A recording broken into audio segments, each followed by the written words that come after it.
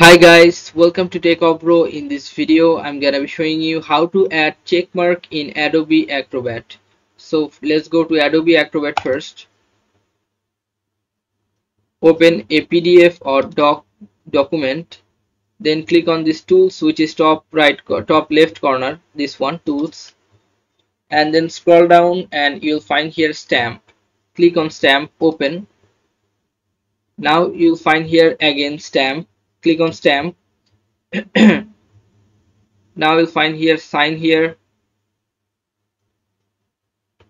You can see the two different things, right or wrong. Click on the right one first, then you'll find this tick sign.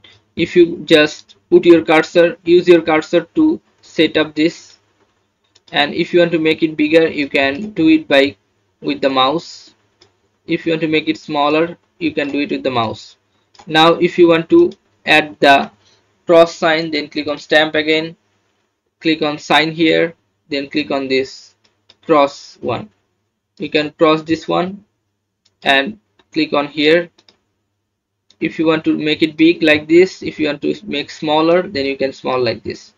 Okay guys, so this is how you can use stamp or use checkmark in Adobe Acrobat. So guys, if you find this video helpful, then please give a thumbs up and don't forget to subscribe the channel. Thank you so much for watching the video.